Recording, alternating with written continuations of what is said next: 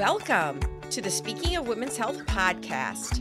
I'm your host, Dr. Holly Thacker, the Executive Director of Speaking of Women's Health, and I am so glad to be back in the Sunflower House. We have a special edition of this podcast. Today, I'm going to be talking with Dr. Alexa Fiffick.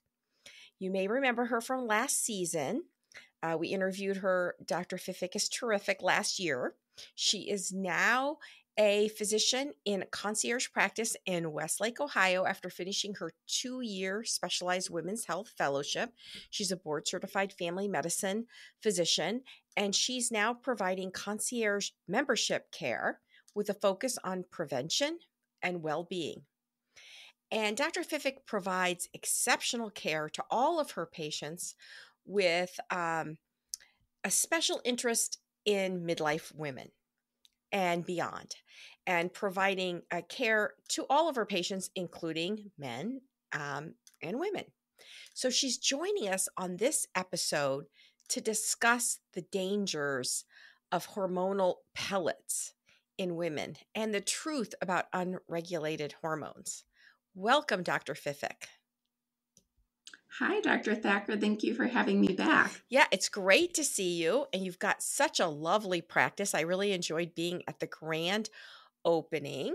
And you're also on social media. Where can people follow you on social media? Yeah, so you can find us at CMO Westlake on both Instagram and Facebook, as well as I also keep a personal sort of directed more towards education Instagram at Dr. Fiffick. So both places you can find me. Well, that's terrific. And you've been doing a lot of things in the community as well recently. I know you were spearheading up awareness in heart disease in women. Tell me a little bit about that.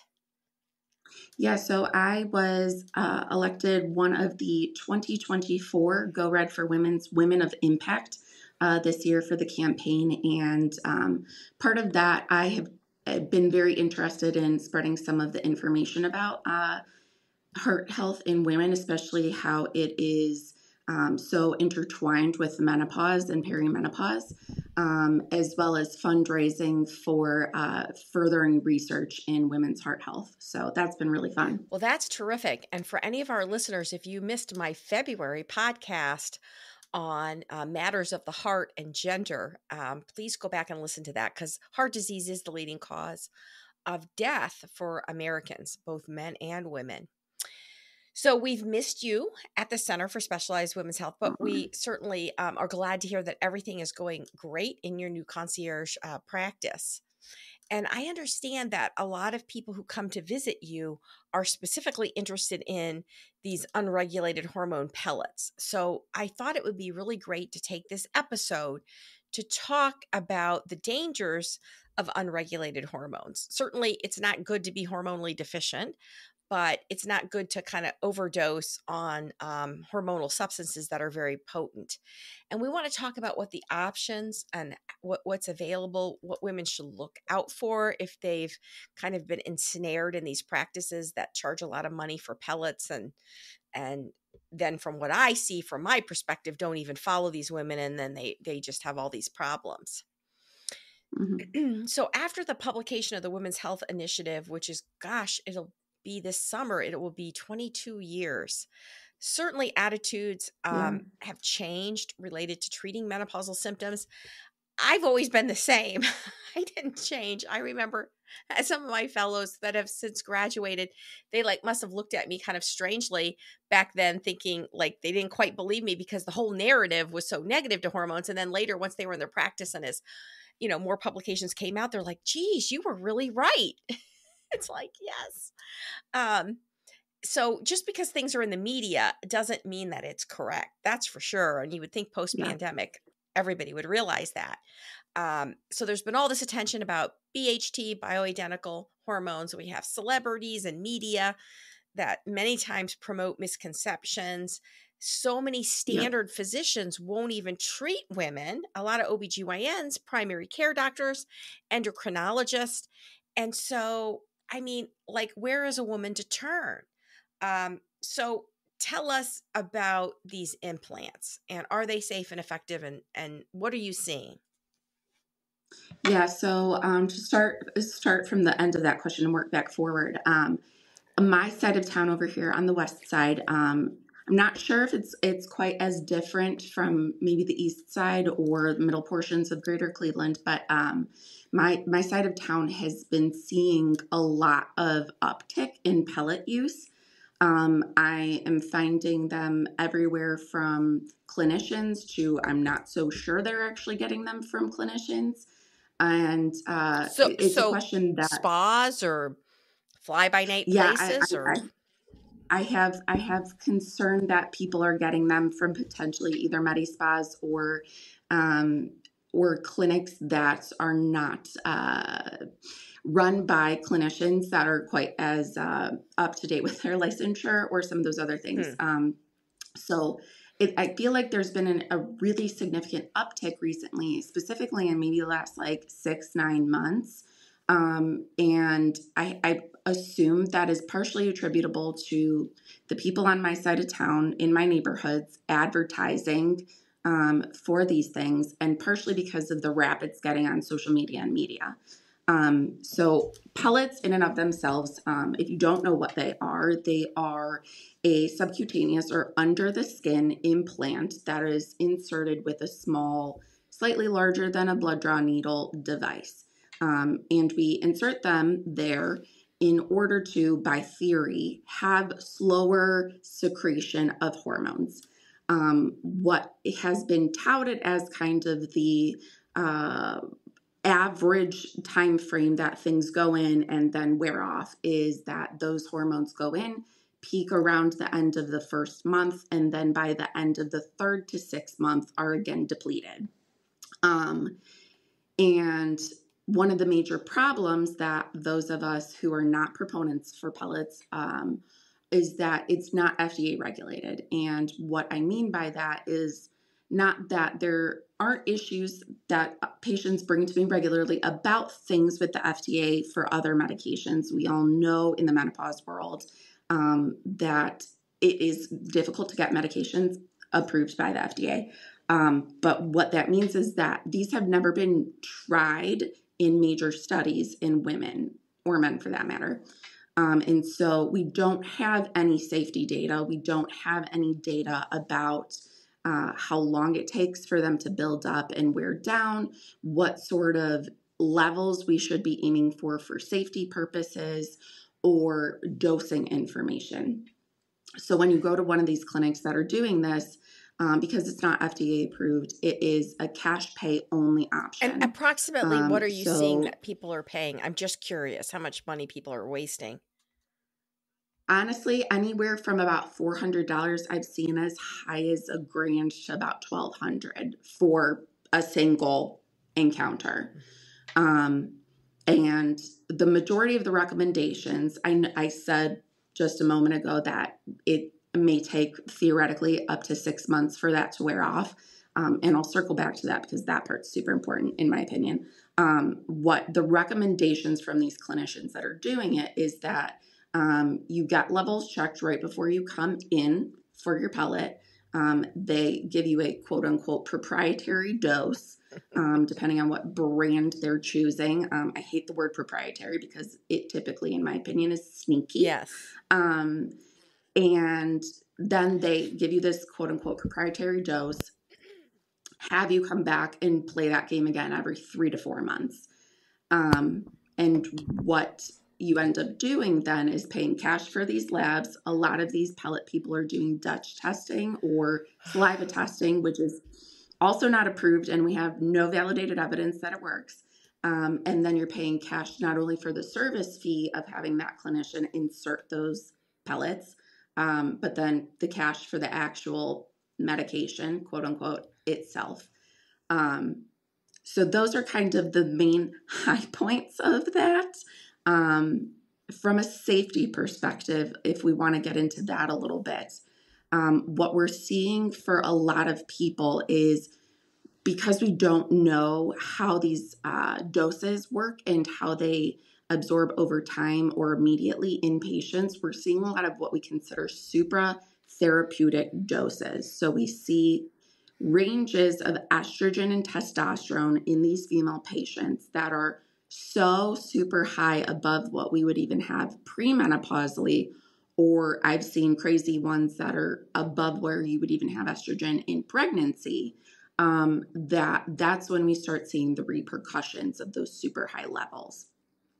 I'm sure Dr. Thacker, and I know for a fact based on when we were working together, you have seen some really crazy high numbers in these patients with pellets that I've never seen with any other form of hormone therapy in my entire career. Would you agree with that? Oh, absolutely.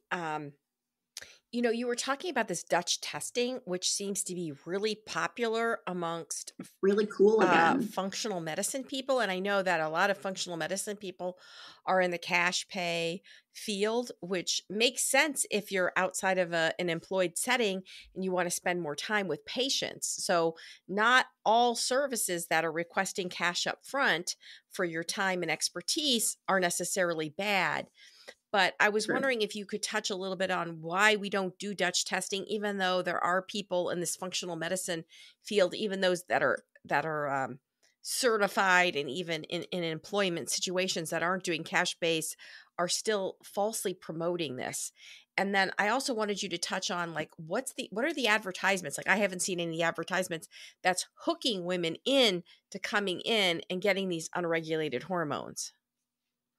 Yeah, so going back to the Dutch test, so Dutch testing, like I mentioned previously, is basically saliva-based testing, and it's something that we don't have any evidence is helpful at all. There's also versions of the testing that goes along with the saliva testing, which is urine. So the reason that doctors like Dr. Thacker and I don't find them helpful and honestly probably useless and expensive is because getting hormone levels in blood is an extremely finicky thing. We know that when you're in perimenopause, those levels fluctuate pretty rapidly.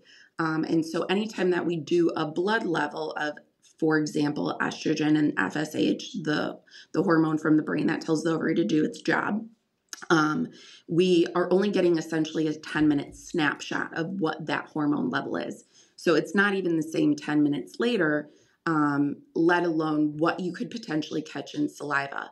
Additionally, NAMS and multiple other bodies have historically, noted that the level in blood doesn't also always equal what shows up as being bound to the receptors that are doing the work. So there's a lot of times as well that people get blood work done and say, oh, hey, your levels are low, your levels are high. In reality, that doesn't match what the medication is doing for them systemically. So another thing about the Dutch testing being not covered by insurance and cash pay only, we're looking at the order of, usually the number I get thrown is $400 or $500 for one of these tests. Only to give us completely unreliable information that you can't make a decision based off of. I get the draw because not everybody likes needles, and you can do some of these things in your home and send them in with these kits, which is a new thing for younger women for fertility and thyroid and a whole slew of totally useless things. And I understand that, but it's not worth your time or money. As far as advertising goes for both kind of Dutch testing and pellets goes, that sort of non-invasive component of the Dutch testing, I've seen advertisements for that way. And as far as pellets go specifically, the words that get thrown around a lot are what to me appears to be repercussions of the WHI. So natural, safer, the bioidentical term, all of these we know are basically invalid claims because the hormones that were used in the WHI were synthetic, but so are anything else that are being made in a lab. I like to make the joke with my patients that when I'm talking about bioidentical hormones, I'm talking about the compounds that are as close as what your body makes as I can get it in a lab. because I can't take your ovaries out and juice them. So Exactly. um, Exactly. you just cannot say that something is more natural or more organic or safer if it has to go through the same production processes. And so I've seen a lot of advertisements about safer, organic, more natural, which is just not the case. So, you have been listening to the Speaking of Women's Health podcast. I'm your host, Dr. Holly Thacker, and we're having a very interesting discussion with women's health expert and concierge medicine expert, Dr. Alexa Fiffick of Concierge Medicine of Westlake. And we are talking about these pellets, high doses of unregulated hormones that are being pushed off as being so safe and so natural and so perfect. And unfortunately, they're really not. So, I mean, anytime anyone makes any claim that something is 100% safe and 100% effective, they're just not telling the truth. And it's amazing how some of these magical terms like natural and organic and just for you and individualized all sound so good. And it's amazing how media and marketing and the television or just however someone gets their social media, whether it's Instagram, wherever, can be so hypnotizing. And it's amazing how people can get sucked into a false narrative. So, Mhm. and of course, there's a lot of things that we do that aren't FDA approved. And I think us relying on, well, it's not FDA approved, unfortunately, these days doesn't always hold water. And we use all sorts of other products that are FDA approved for other things that we use them, quote, off label. And so that's really where clinical judgment comes in.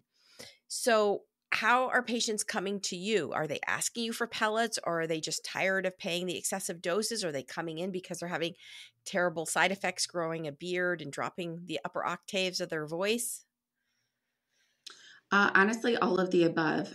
In the beginning of kind of the wave of people that I think were a little bit more interested in it, would honestly call my office and ask if I did pellets or bioidentical hormones, to which obviously I have trained my staff to kind of politely answer and work around. And there has been also what I've seen, I think, a little bit more lately, partially this is really expensive. I wonder if there's an alternative, or this is expensive. I'm fine with it, but I'm having side effects that I want to figure out. And so I think this is a pretty solid segue to talk about what these side effects are and what these risks of these super high doses are. One of the ones that is really common, as Dr. Thacker said, is seeing things like our voices dropping as women with that excess testosterone. Other things that I like to tell my patients, think of those jocks that you knew in college or high school that were juicing with testosterone. Those are the things we're seeing. We're seeing mood changes, acne, hair growth on your chin, chest, other masculinizing places, as well as hair loss on your head. But what is not as obvious to patients without those kind of physical markers is that we can see a lot of changes from a metabolic perspective with excess or superphysiologic testosterone. And so changes in our cholesterol panels, worsening of metabolic syndrome markers. My big problem with this is with pellets, we don't know how long it takes things to kind of wear off. So even if you stop doing the pellets, you don't get a new, insertion. I don't really know how long those things are going to linger. As far as growth of the clitoris and voice change, we know those are permanent changes that can never be undone. But we don't know if you have changes in your cholesterol, if you develop metabolic syndrome or type 2 diabetes. I don't know if that's going to be undoable just by waiting out to see if the testosterone wears off. And one that I hadn't mentioned yet for women who still have a uterus is that testosterone in the body, when it's in excess, converts itself to estrogen. And so what we often see with these pellets is these really, really high doses of testosterone, potentially included with estrogen and or progesterone, sometimes not. And in either case, when we have excess testosterone making estrogen, without significant protection of the uterus, you can get thickening of the endometrial lining that can become cancer. And so unfortunately, one of the side effects that we tend to find women doing poorly on pellets is that they come in bleeding and we find out that they have endometrial cancer. I think every clinician in the menopause world who isn't a pellet provider ends up doing some sort of workup and finding endometrial cancer in their time. And so that is some of the main reasons that we have some issues with pellets. You know, sex hormones are so potent. And I would encourage anyone who hasn't listened to my podcast, The Cleveland Clinic Guide to Menopause. I updated the book last year at the very beginning of the first season, that we have lots of chapters and specifics on hormones. I also did a separate podcast on why bioidentical hormones aren't necessarily better, but we can certainly prescribe them if people only want the exact chemical structure of estrogen and progesterone. But it's interesting that people identify the word synthesized as negative, but obviously any substance that's pharmaceutical, that's ingested, applied, injected, inserted, etc. in the body isn't just grabbed out of the grass or nature, or like you said, Right. someone else's ovaries. Now, they used to take animal gonads and crush them up and inject them into women hundreds of years ago before they had purified hormones. So I just think a lot of basic education people need to go back to. But certainly because the sex hormones are so potent, people who are hormonally deficient who get a big burst of high doses of hormones, I mean, wow. I mean, it's just like sometimes how people feel like when they're put on high doses of steroids or glucocorticoids. Some people feel crazy and miserable, but some people feel like I can just take on the world. I just feel like I'm 20 again. And so I imagine that there is like that hormonal rush, or like almost addiction, not in the classic sense, but in the tachyphylaxis sense. When I see women, usually they're tired of paying the money. They realize that whoever is providing these isn't even examining them or paying attention to any other aspect of their health. And that's a big tip off. I always ask about, well, if it's a physician, what is their background? I mean, some of these people are people that were like maybe emergency room physicians who just didn't want to work for a hospital anymore, you know, or it's not even their field. It's not even like they were remotely trained. Some of them are in the GYN field and they're just trying to increase the cash business. And I think that's so unfortunate because they're really exposing these women to virilizing side effects and uterine cancer and potentially increased cardiovascular risk because of the masculinizing hormones.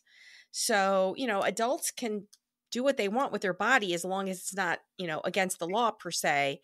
But I just don't think people are getting informed consent. And I think so many women are being taken advantage of. I agree.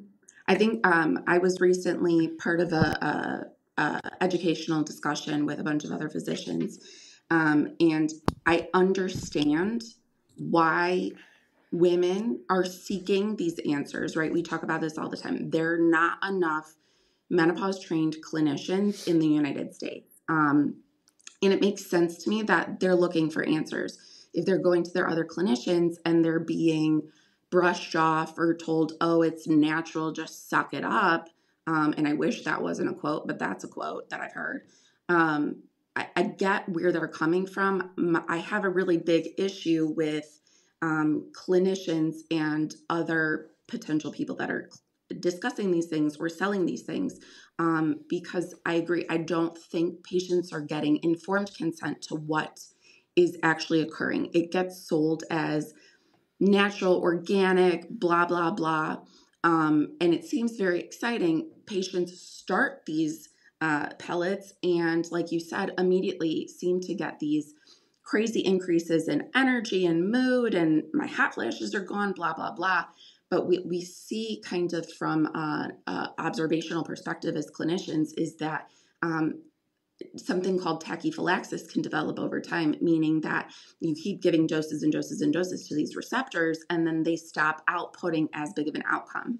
And so over time, I see a lot of patients go really great upswing, feeling amazing, on top of the world, please, dear God, don't ever take my pellets away from me, to plummeting and going, I'm still doing these, my levels are still high, or they say it's fine and I don't feel good. Or the reverse happens and kind of they still are always sort of chasing that high. And without the education of, one, that could happen, or two, these bad side effects that concern us could happen, a lot of patients just end up paying hand over fist cash money in order to either find out why they can't hit that high anymore or chasing that high forever. So are you seeing other practices in these people that are being pushed to get the pellets, like these O shots and vaginal rejuvenation and a lot of other shady cash practices without really any long-term outcomes or any even basic evidence? Yeah. Yeah. Unfortunately, I think they kind of go hand in hand with a lot of the clinics that do them. And again, from an advertising perspective, and now as someone who is a business owner, I understand they play into what people are looking for, right? If you can't go to your doctor and immediately say, hey, like my libido has changed, my vagina is dry, I'm having crazy hot flashes, and get an answer, there are these places which you click immediately. They pay a lot of money to get at the top of your Google search, and I promise you those top 3 to 5 are probably paying to be there. And immediately say all the things that you want to hear. Oh, hey, we have this amazing, shot. It's 1 and done or 5 and done, and it's going to cure your libido, or it's going to make you have the best orgasm of your life, and you're going to stop sweating, lose weight, feel great, be on top of the moon, run for president, whatever they're telling you. And it buys people in, because there's not enough of us to give straightforward answers. As soon as they start advertising this unscrupulous way, they're going to be getting patients. And do you think that any of these people are being reported to medical boards at all? Because when I see these disasters, like women who aren't even in menopause being treated with pellets for their fatigue, which is because they have cancer or undiagnosed diabetes or Yeah. untreated sleep disorders and fibromyalgia or obvious vitamin deficiencies or other untreated medical disorders, which makes the women feel like crap, that need to be addressed and treated. And it just doesn't seem like there's any outcome. I have not yet seen any major repercussions. In all honesty, I do think that sometime in my career we're going to see some crackdown on it. But unfortunately, I have to say, cynically, my opinion is that because it is more of a women's health issue, that there's not as much attention given to it as there probably should be. And I'm waiting for that shoe to drop so that patients who have had negative outcomes really are able to advocate for themselves and say, hey, this like never should have been done. Like, let's investigate these people that are doing these things. Now, when I've seen women and I've gotten levels, and a lot of times these are women who are already due for their next pellet. So supposedly they should be more at a trough level. And I'm getting hormone levels. I rarely see any measurable estrogen, which is what most postmenopausal women need. And I see super physiologic levels like, androgen poisoning, toxicity levels, sometimes even higher than a man. So I'm wondering, how do you follow these people? What do you advise? What therapies do you give them in replacement of trying to get them off of this terrible hormonal roller coaster? Yeah, I've seen it actually both ways. I've seen a lot of people who are extremely deficient in estrogen when I meet them at that 3, 4, 6 month mark when they were like due for a pellet, and still seeing some pretty high testosterones. I've seen it the other way too, that the estrogen is still really, really high at that point out. Which makes me then curious, how high were you when it was at its theoretical peak level? If you're coming to me in your pregnancy range now at 4 months out, what were you before? And so one of the things, because that kind of estrogen deficiency looking number is a little bit more common, kind of waiting honestly to see how that testosterone decreases over time, and going to one of the more FDA regulated and NAMS recommended medication options for the estrogen progestin replacement therapy. So typically what that looks like for me is seeing those immediate levels, plus minus the uterus, they either, get with progestin or without, and then following them up around the 6-week to 12-week mark. I have seen some really crazy ones now come back where they were, thousands, high hundreds, thousands, but both testosterone and estrogen, and even checking them 3-4 months later, like they're still not normal yet. So I think that's the hard part, is there's no guidelines for this because there's no data for this. So I don't know what your kind of habits are clinically now, Dr. Thacker, but I found it actually pretty hard to gauge steps unless I'm just kind of sitting and watching and waiting with my patients for things to decline over time. Well, there's no real way unless you excise the pellet. They're going to have that continued exposure.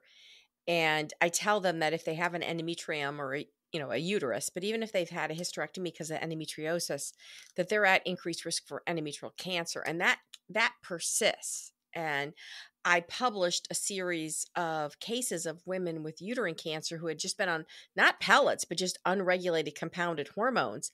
And they were women that didn't have typical risk factors like obesity, diabetes, nulliparity, never having a child.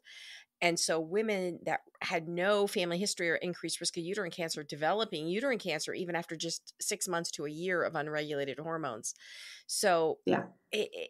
that is a big concern. And I have to emphasize that to patients. They have to be followed. Um, I usually see levels go down within 3 months. And I always inquire for other sources of androgens, like are they taking over-the-counter DHEA? Because sometimes they're told to do that. Is their partner rubbing Mm-hmm. testosterone on their skin and then hugging them and transferring that testosterone? Occasionally we will find adrenal or ovarian tumors if those levels still stay high. But I Mm-hmm. give women a higher than average dose of continuous estrogen and give them adequate progesterone treatment. And many times we'll just do an endometrial biopsy and or serial ultrasound monitoring on them. And I tend to find out that a lot of these people have neurotransmitter problems, and that's part of the reason of them being addicted to extra sex hormones. Like when a lot of women say, oh, my hormones are off, they really mean their neurotransmitters are off.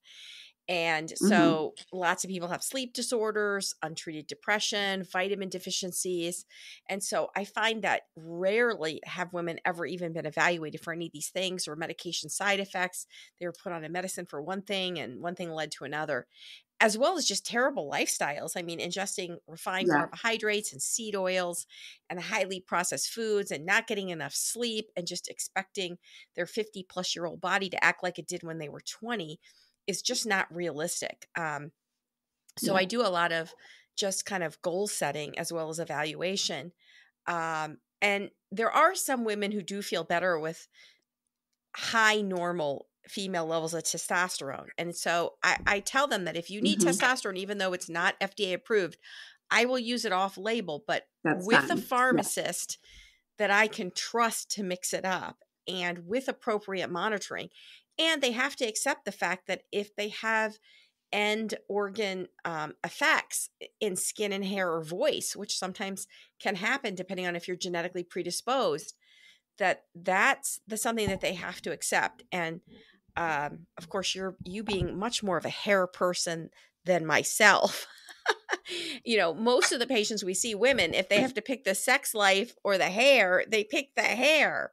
And we have non-hormonal Yeah. ways to help the sex life. Certainly like flubanserine Addy and Vyleesi injectable bromolanotide and off-label low-dose Wellbutrin, and obviously just rehabilitating the vagina from hormone deficiency with vaginal DHEA or Yeah. vaginal estrogen can be really life-changing. And I always like to separate sex from the vagina because everybody needs a healthy GU system. Everybody needs a bladder. And it's disappointing to me that people who come to see me for sex and I get them on a good regimen and their sex life is better, they just throw away the program when they're not sexually active, which is not how you should view your whole body and your whole hormonal Yeah. status. But in a lot of these people who've had super physiologic doses of hormones that are kind of addicted or have that tachyphylaxis, I use a lot of low dose bupropion, Wellbutrin, to boost dopamine, the feel-good Mm-hmm. neurotransmitter.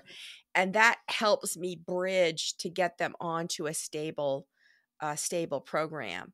But I think that when Mm-hmm. you just prescribe a standard medicine that's been around for 50 years, that's been well regulated, and we have ideas about purity and content and organ effects, it's not really sexy because you're not mixing up some special concoction. And certainly things have to Mm-hmm. be individualized, and sometimes we do have to compound if it's not commercially available, but compounding isn't better, it's just less Mm-hmm. regulated. So, do you want Yeah. to go eat food at a restaurant that's been inspected and has good reviews and has been checked out by the health department? Or do you just want to go to some fly by night place that who knows how they're preparing the food or what they're adding to it or if they've washed their hands? So that's kind of Yeah. another way I try to describe that to women. But I also try to set I think that's a really good I analogy. try to set guidelines too about what sexual function should be, because a lot of times women just have unrealistic expectations based on what they see in the media or what they think their friends are saying or what they're reading in novels. And so I do think women are excessively hard on themselves on Oh, on yeah. so many levels. Oh, yeah. I think one of the ones that you kind of pointed out among that was there is a role for testosterone in sexual health, and a lot of us in the menopause world really believe that it can be used for a lot of other things. But if we're gonna do it, it's not coming through a pellet. And unfortunately, it's an area of or like Dr. Couture always calls it, a data-free zone. It's a data-free zone because we don't have a ton of data on, the risks or benefit in women. However, many of us are going to try really hard to use a safer version of it if you do in fact need it. Which, yeah, to answer your former question of like, what do you do with these people? A lot of times I do end up having to add in a little bit of testosterone. Um, After the fact, after we've got them on a solid dose of estrogen, we've got our progesterone, rocking and rolling as well. And so women are not wrong to pursue kind of feeling better and having better sex lives, but understanding what you're dealing with from a risk versus benefit perspective, and then and knowing what is normal. Society and media for centuries have really done women a disservice in what sexual health should look like for women. So yeah, we see it on both ends, right? The woman who's like, I don't really need anything for my vagina. It's a little dry, but like pain during sex only happens sometimes. I don't really need it. And then the people that and want it and need it all the time. In reality, everyone's much more in the middle of those two things. So I think, again, educating patients to know those normals and those kind of ranges is really, really crucial. And so your answer when people call up, like, do you do bioidentical hormones? It's yes, but it's regulated and it's appropriate and it's monitored, and it's not like the wild, wild west of injecting pellets of, who knows what. Do you even know where these people are getting the pellets? Are they getting them compounded by a pharmacist? I'm just wondering. Yeah, so some of them come from larger compounding companies, like, I don't know how you pronounce it, Biote. There's a couple like those. It does seem that there are a couple clinicians that are getting them like custom compounded. And I don't know where that pharmacy is. In all honesty, I've looked at some of the compounding pharmacies in like our region. Obviously, I'm extremely familiar with the Cleveland Clinic's compounding pharmacy and a couple others in the neighborhood. And I don't know where these are coming from, which brings us back to Dr. Thacker's point of if we are using something compounded, it's because it's a pharmacy and a pharmacist that we know and we trust and is doing the best that they can. On that caveat, back to the compounding in general, compounding pharmacies don't need to test their products on humans at all. So when we say this, we're saying it. We know there's not a lot of other options. We have this route. We're doing it the safest way possible. but we still would probably prefer an FDA regulated thing to replace it. So the fact that I don't know where some of these are coming from, that part makes me real kind of twitchy and uncomfortable. Well, thank you so much for joining us, Dr. Fiffick. And for anyone who's listening in the Northeast Ohio or beyond region who would like to see Dr. Fiffick, you can visit her website, conciergemedicineofwestlake.com, or call 440 797 1871. We'll put those in the show notes. And don't forget to miss a future episode. If you don't already subscribe to our podcast, just click on follow or subscribe. It's free. We're on all the places you normally would listen to podcasts, like Apple Podcasts, Spotify, TuneIn. And if you've enjoyed this episode and you want to help us support the podcast, please share it with your friends. You can also donate to our nonprofit or at least leave us a 5-star rating. Thanks again, and I'll look forward to seeing you back in the Sunflower House. Thank you. Bye. Bye-bye.